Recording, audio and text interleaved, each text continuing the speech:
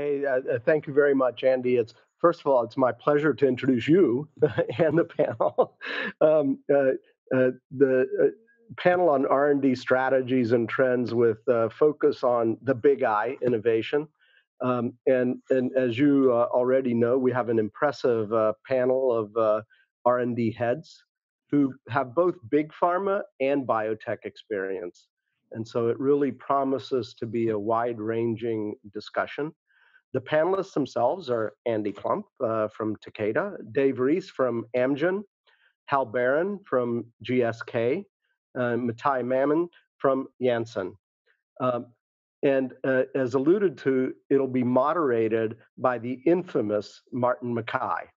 Uh, he's a co-founder of Rallybio and also previously head of R&D at Alexion. We're really looking forward to an exciting discussion. So Martin, please take it away. Oh, many thanks indeed, Deval, for that very kind introduction. This is always an exciting panel. And as you introduced everybody, I won't spend time on that, but just to say that Andy and Mathai are old hands at this. They're used to the roller coaster we're going to go through in the next 40 minutes. And many thanks to David and Hal for volunteering as two rookies, as it were, on the panel. Not rookies in the world of R&D, obviously, but I'm truly delighted. And I just wanted to pause for a second and really say to Karun and Andy, well done. You have pulled this meeting off. I think everybody wondered, could it be done in this format? Well, I've attended most of the panels and they've been terrific. And the fireside chats I found enthralling. And whilst I miss you all, I miss the reception that follows this and the dinner afterwards. I actually think the content is as good, if not better, than we've ever had at this meeting. So well done to everybody, all the panelists, the fireside chats, truly terrific. And so then, I've got some questions lined up here. As folks know, I try to make this as interactive as possible, even between the panel and with the audience. It'll be slightly more of a challenge with the audience this time, but I think there'll be a number of things bouncing off you folks, and that will be great. I will attempt to moderate. At the risk of stating the obvious, COVID has been a theme throughout it, and it would be remiss of me if I didn't ask some questions, particularly with this panel of R&D heads. And actually, I have two questions for you, but I'm going to take them in turn. I'll tell you them both now, but I'd just like you to answer the first one. And the first one is, just what you're doing around COVID and, what's happening in your own companies. And also, really importantly, this was a point that Hal brought out when we were preparing for this, how much you're collaborating as a group. My second question then, and as I say, I'll take it in turn, will be to go into what impact has it had on your other programs and in R&D in general. So two separate questions. So let's go with the first one, which is, what are you doing in this COVID world about COVID? And I'm going to start with you, David. Throw you, right into the deep end, David. Sure. Well, I'll try to swim, and these are big shoes to fill. So I would say, we're doing a number of things against COVID-19, as are, of course, all of the panelists here. In addition to participation in the, broader efforts across industry and partnership with government and academia. I'd call out a few things. Our subsidiary Decode Genetics in Iceland has published a couple very important manuscripts in the New England Journal of Medicine detailing the initial course of the epidemic in Iceland. And then just a few days ago, the antibody response of patients. We owe an enormous debt of gratitude to the Icelandic patients who have participated in this and are continuing to do so on a longitudinal basis. So this will actually provide some of the best longitudinal data where we have essentially complete follow-up on patients in the island. In addition, we are working on potential neutralizing antibodies, as are other panelists, companies here. And then finally, we are studying immunomodulatory agents. So across the breadth of COVID-19, feel comfortable and quite happy with our contribution. This is an all hands on deck moment. And I think we all feel that this is nothing that a single company, organization, government is going to solve. We're all in it together, and much of this has to be viewed as a public good. Oh, very, very good, David. Thank you. Hal, how's it going at GlaxoSmithKline? Going terrifically. Thanks for asking. Our approach for COVID really is taking three different approaches to seeing how we can provide solutions. Underlying these three solutions, let me back up and say that such an unprecedented experience, and we've really took two philosophies. One is that we have to have multiple shots on goals from multiple companies, because if we rely on any one approach, it may or may not work, and we need backup plans. So we were focused on trying to figure out where we could add our unique value as one.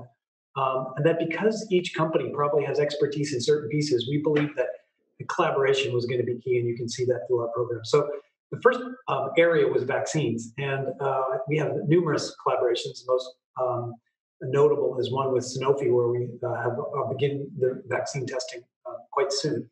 And we are providing for that collaboration our adjuvant, which is a very special adjuvant for the pandemic, which allows the antigen to be more immunogenic, or more likely reduce the dose of the protein, so that when you think about the biggest problem that we thought we'd be facing was, in addition to showing efficacy, is having be able to do manufacturing at scale, so that reducing the dose of the protein by maybe even 5-fold, possibly 10-fold, you can consider that to be the same fold increase in number of patients you can reach for the same manufacturing. So that was something that we thought was very unique to GSK, and something we wanted to ensure was adopted by anybody developing an antigen-based approach. And so we have 6 or 7 other collaborations using our pandemic adjuvant. The second approach was early on when we started seeing this inflammatory syndrome, this cytokine-like storm.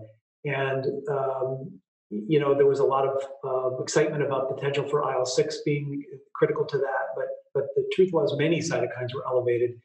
And now I think we realize that based on the steroid data and based on the IL-6 data, that there's probably a need to quiet the immune system by targeting more than one cytokine. And the approach we took was to using an antibody to inhibit a protein called GM-CSF, which is the protein we think is most responsible for the monocyte macrophage activation that we think might be fundamental, and as well as a neutrophil. So we think this, by reducing multiple cytokines, may potentially be an option for patients should the trials bear out for this more acute end-stage sort of inflammatory situation.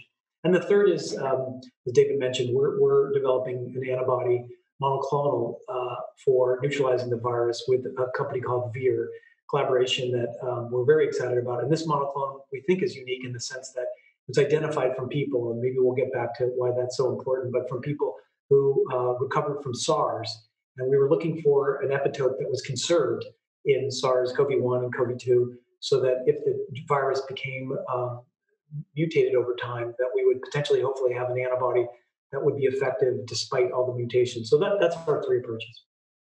Marvelous, Hal, and it's interesting from a almost political point of view that past leaders in GSK, people that went before you, are still at the sharp end of this pandemic, and thinking particularly about Monsef and Patrick Vallance. I mean, I would rather be in your position than theirs, I must say. Yeah, I think your point about the sharp end might be absolutely correct. Very good. Thank you. Mathai, Janssen, J&J, please tell me. Sure. So, we considered where we were going to be able to best contribute. There are 2 areas. We have a long history in immunology, and many ways of approaching immunomodulators.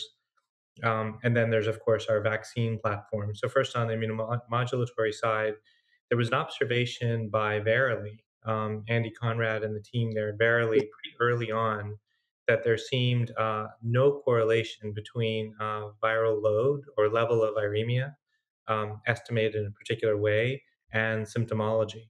So we knew that we know still that the immune system plays some important role in both symptomology and ultimately maybe really bad outcomes. And so exactly how to approach that is not clear even to this day. I remember Hal and I had a quick phone call about that. We could equally rationalize activating or inactivating certain pathways, and Yeah. it's interesting. But we've taken the lead from certain registry data and other data that we have access to, and are making several attempts on the immunomodulatory side. Probably better known right now from some of the media is what we're doing on the vaccine side. We have a vaccine platform that is Ad26 that has Yeah. proven quite useful for different vaccines, including Zika and Ebola. We have a major attempt in both RSV and HIV. So it's been in a lot of patients, and it works in a reliable way. It's stored easily. It has a good Mm. for one dose effect. It has all that, so it's convenient. And we spent time there. We didn't jump right in. We didn't jump right in with the spike protein, but rather we made numerous variants with a collaborator, Dan Baruch, at Harvard at the Beth Israel Deaconess. And we went through a selection process and we whittled down to a couple major candidates and then selected one in the June timeframe. And then we went like mad to get this thing in the clinic. We have a special cell line that can grow Ad26 at very high volumes. And so we use that, and we entered the clinic on July 21st, and we're waiting for all our data to read out from that phase 1/2A study to make decisions on how to best, whether to and how to best go forward into phase 3. But I'm feeling really good about where we are. Very good, Mathai. Thank you. Terrific work going on there. Andy at Takeda. Yeah, so Martin, maybe just to talk thematically about how we approach this, which was how could we enable the ecosystem and how could we work together to achieve common shared goals? We reasoned at the very beginning, as everybody on this panel feels, that this wasn't a business interest. This was a mandate that Yeah. we had to step up and do what we could. And so everything that we've done along the way has been collaborative. And, examples, we're a vaccine company, but we don't have the history that GSK does. We don't have a differentiating platform like J&J. And so what we decided to do was step up our manufacturing capabilities, and we'll do distribution in Japan and Asia, partnered with other companies. We've got 4 or 5 repurposed molecules, good mechanistic rationale. And so actually David, Amgen, Takeda, a couple of other companies are involved now in a series of platform studies, really a novel way of working in this space.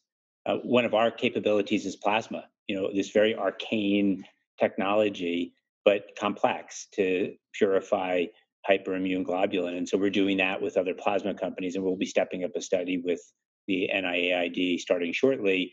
Hopefully at the tail end, it will look different than what we're seeing with plasma in terms of some of the background noise.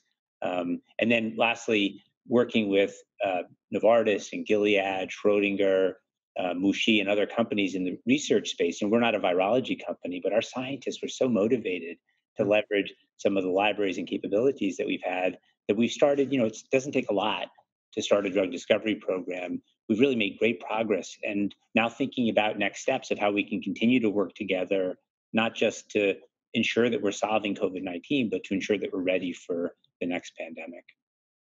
No, it makes great sense, Andy. And you've all mentioned a collaboration. And I heard from Mathai and Hal, you had a telephone call about this. I'm going to come back to Andy to ask a question on it. But I mean, just tell the folks that are listening, Yeah. how did that call start, Hal? And what made you think of starting it? And what was Mathai's reaction? How did that go?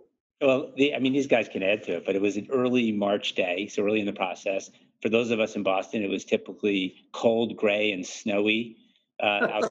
It was a Sunday morning, and a handful of us got on the phone because we just were going in all different directions, and it was like we all had this epiphany that we're all going through the same thing. We're all trying to do something good. Let's just work together. And something that many of us have said. And actually, I've had this great opportunity to work with Mathai for a long time. Hal on and off. I've really just, dive deep in a relationship with David over this COVID epidemic. These are really good people, And yeah, we're competitors and we want to beat each other when it comes Sure. to winning. But I think we all share a very common mindset and a common goal. And the trust and the relationships that we have and we've developed have really enabled a lot of this effective partnership. Yeah. Is that how you felt, Hal? Yeah, I mean, I think Andy said it perfectly. I think it was just such a shock to the system to think about not only how big the problem was, but how much responsibility we all had for solving it. And it was sort of a unique situation where you feel time pressure, content knowledge pressure, just a lot of different pressures. And so I think all of our instincts were, who can we call to help? And so we leverage our relationships. I feel very close to Mathai and to Andy and to many people in the pharma industry. And it was just wonderful to just bounce ideas off Mathai. And, he said, it's funny you called because I just talked to Andy earlier. We're setting up a group. And so everybody was pretty much thinking the same thing. I'll tell one quick story just in the spirit of collaboration that I think was emblematic, really, of everything everyone's doing. But one day I got a text from Roger Perlmutter saying, do you have a few minutes to talk about COVID? And so, of course, I said, sure. And I don't know, within a half an hour, we were talking. And he let me know about a screen they were doing on a pathway to class that they were excited about. And they had some control molecules. And one of them was a control molecule that we owned, that we had actually been in clinical development. And he said, the funny thing about the screen is our molecule didn't really work that well, but yours did. And I just wanted to call you to let you know we'd be happy to send you the data, do anything to help. We hope that it solves the pandemic, and just wanted you to know. And the idea that companies and heads of R&Ds are talking about sharing data and doing things without any lawyers and IP and whatnot. We actually had known about some of this data, but the point was really the collaborative spirit that I think everybody that I've interacted with in the pharma industry has had since this broke out. On the data, if you don't mind, Martin, on the data sharing piece, we had Ann Hetherington in the previous talking Yeah. effort. I wonder, Mathai, because Mathai has really stepped up in a space that's hyper competitive like vaccines to help to really drive information and data sharing. I don't know, Mathai, if you want to comment a bit about that. I think it's been quite impressive. Oh, you're pulling a Chris Wiebacher. You're on mute. Sorry. At least if I was saying that on the vaccine side, even if you are using different platforms, if you're using a similar protein, there is a logic for a commonality of an immune correlate for efficacy. So there's no question that it's useful to share data and maybe share other information. And at first it was challenging, but in recent times, it's been quite satisfying to see the companies step forward, talk about their experiences with the regulators, choice of endpoints, where they are with how they think about recruiting and designing the study. It's been wonderful. And then just the comment maybe that expands on that a bit is there's no question that collaboration and sharing is a good thing across the industry where you are fiercely competitive about intellectual property, but there's so much that's not about that is useful to get together. So the silver lining of COVID-19, of the group that Andy catalyzed and put together and led, all of this is that it's created trust relationships and deepened trust relationships that already existed among a whole bunch of people. Yes. Like not just big pharmaceutical companies, but a whole bunch of people, whoever was interested in contributing. And that bodes well for the future. There's no doubt. Yes, indeed. Another important piece here, Martin, was the group getting together. There was the real-time data sharing aspect, but also asking the question, where are the gaps? What's not being done that this group can potentially uniquely contribute? And then as the group gelled, it also became a vehicle to interact with government, for example, the FDA, now Operation Warp Speed, NIH Active, and provide a sort of unified voice, point of view, all of which was in service of efficiency. And I'm certain that the relationships which have been quite intense. I've spent more time with the folks on this panel almost than my own family over the last 4 or 5 months. Those relationships will be enduring. Absolutely. And it doesn't surprise me, knowing you guys and knowing the way you work. I think there's sometimes a thought abroad, which is you're all at each other's throats, but I've known people in this industry for long enough, and particularly at a time like this, where folks really get together and solve the problem. And, Roy spoke about the power of science coming through here, so I'm delighted. Now that I'm in a tiny company, Andy and I had a discussion a few weeks ago, and I was saying, we've hardly missed a beat in a small organization. We're preclinical. All our work is done outside with collaborators, and they kept their doors open. So for us, it's been just more of the same. But for you folks, running large development programs, what's that been like, Mathai? I think on the development side, it varied depending on the part of the portfolio or the indication that we're talking about. Overall, we treated each trial as special. What were we able to do to keep it going, to keep it moving? And in some areas, we were remarkably successful. In fact, in some areas, I would even say we may have sped it up. And then in other areas where, for example, in our pulmonary hypertension space, they're all pulmonologists, and the pulmonologists were the first to be pulled off whatever they were doing and asked to treat the pulmonary disease of COVID-19. So that was tough. And certain very potent immunomodulators that had unknown activity, really, those were a little tough. But if you look at oncology, if you look across the board in our cardiovascular space, it was remarkably good. We used tactics. We did special things. We got drug to patients in non-standard ways. We did some remote monitoring, for example, with our antidepressant, which is supposed to be delivered in an observed facility. We Yes. had rapid regulatory review of an iPad-based home monitoring system, which worked out and kept people on drug. So we pulled out all the stops, and in most places we were successful keeping things going. Very good. What about at GSK, Hal?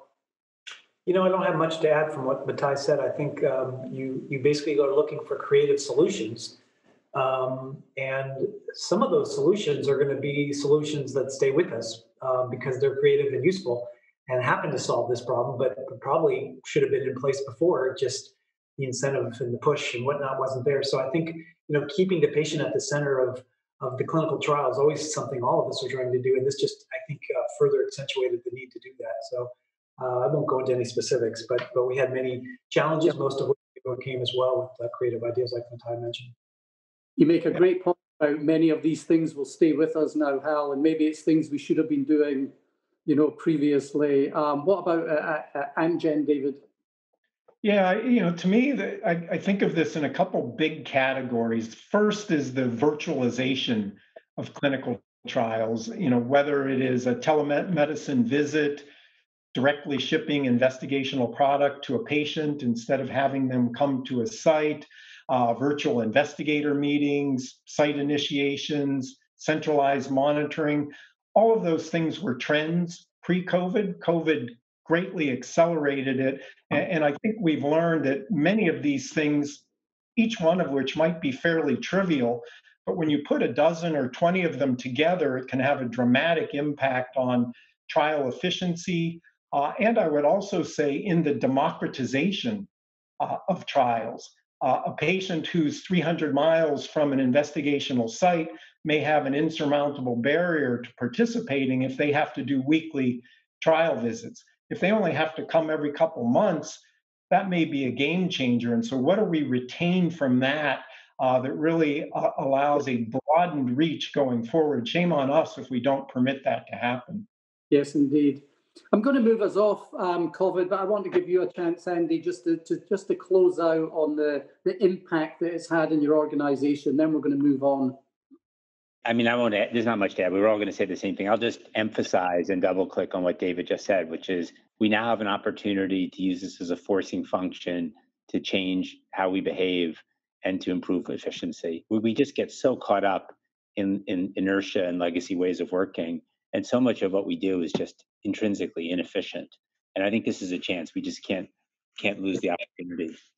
Absolutely. So I'm going to move us off COVID. Thank you for that. Really great insights in terms of the fighting the virus, but also the impact on your organization.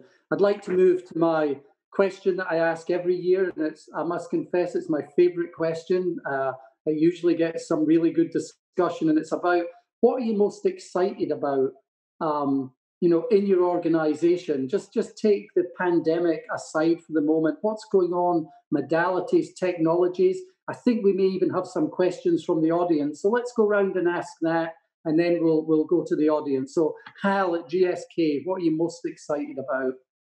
Well, there's quite a few things. I'll just pick one, combine a few things into one, which is, and maybe I'm preaching to some of you on the choir here, but I think that what we find most exciting is to make this, to use Andy's words, inherently inefficient system more efficient. And the problem that we're trying to tackle is the 90% failure rate of potential drugs entering the clinic that come out. And we tried to simplify that problem and ask, of course, there's many drivers for that, but what is the biggest one? And we arrived at being that the targets that we choose are perfect for mice and not very good for humans. I mean, I'm oversimplifying. And so we said, okay, well, what are you going to do about that? And we've tried to make the human the model organism.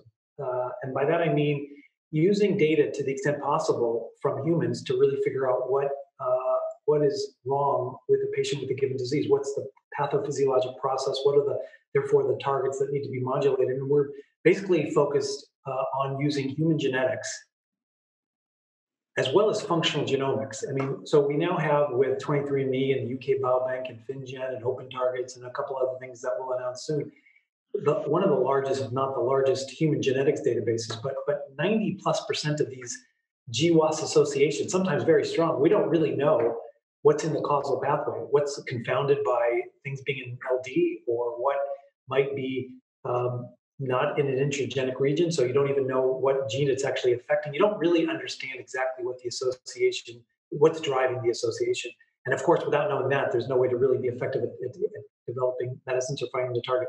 So this whole field of functional genomics, to be very specific about what I'm most excited about, the ability to do gene-gene interaction maps in a mammalian cell was a dream that I don't think most people thought would be realized in there anytime soon. And now we can do this 200 million combination with endophenotypes that can be upwards of quite intensive outputs like transcript profiles, et cetera. And when you look at that, just to round off the area I'm most excited about, human genetics times functional genomics times this trillions of data points per experiment, this machine learning has the opportunity to deconstruct the kind of the semantic representation behind all these data points. And so we think that really going deep on all three of these, human genetics, functional genomics, and machine learning, are going to allow us to elucidate targets that are novel and can maybe have a significantly higher probability of success than the industry averages at present. I saw, Hal, this week that you opened a centre in London on the machine learning side. Really speaks to that third leg. Yeah, we've tried to collaborate with the best and brightest. We have opened up the Laboratory for Genomics Research with its Jennifer Doudna and Jonathan Weissman, a center in San Francisco. We've got the machine learning group there as well as the machine learning group now in London. And we've got a collaboration with the Broad to do this variant to function assessment. So we're trying to hire the best and work with the best and double down on that whole area and that technology. Very good. Good luck. Mathai, what about J&J? Yeah, so Hal and I are thinking similarly in some ways here, but there is lots of opportunity for the use of data and analytics in what we're doing. There's let me try a different kind of example on the diagnostic side. So when we talk about diseases that are really well known to most physicians coming out of their training, they don't have a hard time identifying patients. As soon as you dip below a certain frequency of occurrence where it's unusual to see a patient with that condition, or the condition just may not be known at all, it becomes extremely challenging. And so, as an example, we treat a disease with a couple really effective agents for pulmonary arterial hypertension. And but these patients are sometimes never diagnosed, or if they are diagnosed in years, not right away. So what we're working on is a use of machine learning methods that are applied on top of data that are collected routinely. Like, for example, electrocardiogram might be an example where in there is intuitively the data to sort of diagnose something to do with your how you're pumping blood, and maybe there's a clue in there that you do in fact have some pulmonary arterial hypertension. So it's not a done deal, but it's an example of something where you can apply machine learning to immediately do something that people can't naturally do. Like they're not, these are very subtle reads. Sometimes they're not possible even with human eyes. But with these machine learning methods, especially applied to images and video, there's the possibility of pulling back interpretation that's very difficult for humans. So, in addition to the great work, some of what Hal referred to on choosing targets that make sense, the connection between a specific mechanism or and a disease pathophysiology, it's really important to say that machine learning methods, data science broadly, can be applied everywhere. And we're fortunate to have a great group under a great leader. Najat was on the previous panel, very pragmatic approach we've taken under her leadership to build up the data science capability and application within Janssen.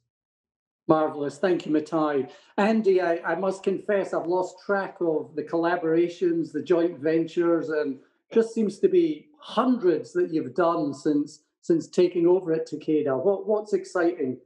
Well, I mean, not to restate what Mathai and Hal have already agreed to, I'll just add a third leg to this idea of human genetics identifying strong targets, functional genomics allowing us to understand mechanism, and then this realistic toolbox of modalities that allow us to go after any disease target. If we go back to when many of us joined the industry around 2000, you had small molecules in mice, and we succeeded. We cured every disease in mouse with small molecules. Congratulations. But unfortunately, we found a lot of that just didn't translate. And now we're at this juncture where realistically we could say that by the end of this century, we could have cured every known disease or managed every known disease. I don't think that's a fallacy. I think that that's a reality. But when I look at then the challenge, and then this is exciting, is what's going to get in our way? Biology is still stochastic. It's not as quantitative and precise as the physical sciences, but we can overcome that with mass action. What's going to get in our way? Ourselves, our behaviors, our inability to control the landscape around us. We talked a little bit earlier today about some of the shenanigans going on at FDA and some of the politicization of some of the, that could be brutal and delay significantly. We same discussion earlier around pricing, and not just pricing, but healthcare costs. If we can't get in front of that and own that, someone else will, and that has a chance to really disrupt our forward momentum. No, great points. And you're very kind, Andy, about when we joined the industry. Hal will enjoy this. I joined Beecham Pharmaceuticals in 1979. So you're a little off with me. I'm sure the others are more contemporary. What modality were you using then? Leeches, Martin? Believe it or not, infectious diseases, earth samples, screening, dead cells, live cells, and we made some medicines. It was amazing. David, question for you on what's exciting. Then I'm going to go to the side to look at some questions from the audience in the last few minutes. David. Sure. Well, let me pick up on the couple threads that the other panelists have started. One is the notion of data, and I would postulate, and we have a core belief that this is the century of human data, from genomics and other omic technologies. So we're investing heavily in proteomics, for example, through integration of these technologies in clinical trials to real-world data from the marketplace at the other end, but it all has one thing in common. It's human data in a way that we haven't had before. How do we use that, exploit that to understand and get a much more foundational understanding of human disease? So to us, we're trying to actually build an integrated unit, which remit is human data. Now, what that will do is, of course, give you new targets. And one of our challenges now is that about 80% of the targets of interest aren't currently tractable with current modalities, as Andy is pointing out. And so, we have a very strong belief that one part of the future will be multi-specific or multifunctional. I'm reflecting on hearing Roy earlier today. He really was the avatar of the paradigm, single target, single drug, often an enzyme that's inhibited or agonized by a drug. Well, how do we broach transcription factors, other hard to reach targets? Well, targeted protein degradation, other mechanisms where you have a binder and you have an effector, and you bring those together to create new biology, I think is just going to open up that universe of 80% of targets that we currently can't reach. So to me, that's tremendously exciting. That gets us towards Andy's utopia, where we can go a long way against a large swath of human diseases. Terrific. Let's go quickly to Said and see if we can just get one question in from the audience. It might not be to every speaker, but Said. Yeah, thanks. So I think expanding on what Hal started and then David talked about. I mean, I want to use oncology as an example for emerging trends. And as David, you just pointed out, I mean, look at Keytruda becoming the first drug approved for a tumor-agnostic indication like MSI-high.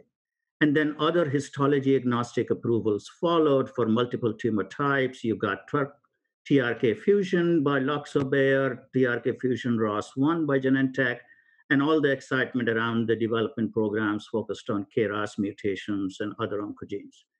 I mean, I would love to hear from the panel, do you see this trend emerging in oncology to treat tumors based on common biomarker expressions rather than site of origin?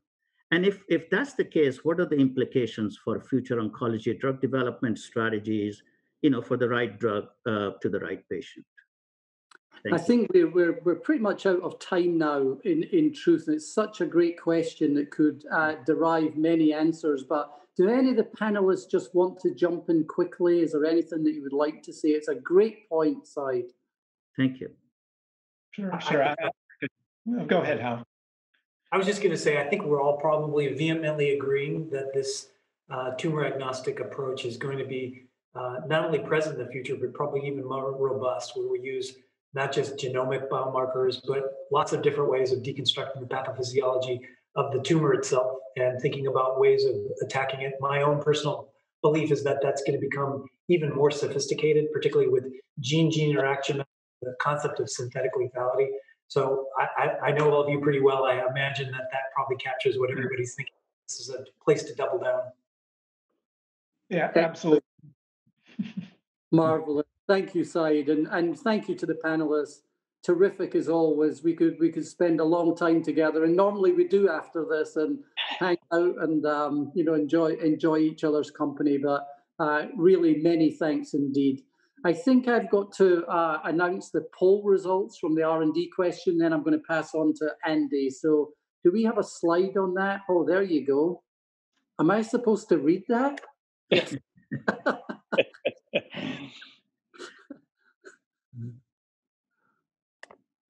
I'd love to see that on a big screen. Can you see it clearly, Andy? You click on it and then you hit speaker view, and that'll let it up. Learn that.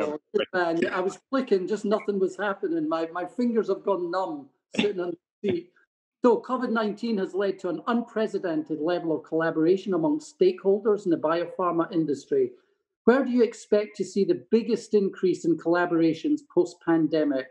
And the leader, it's only about a third is discovery preclinical, and then another third on clinical development, manufacturing, 20-25%, and then interestingly, the lowest, the sharp end of competition, less than 6% on commercialization. So very interesting, and I must say not too surprising.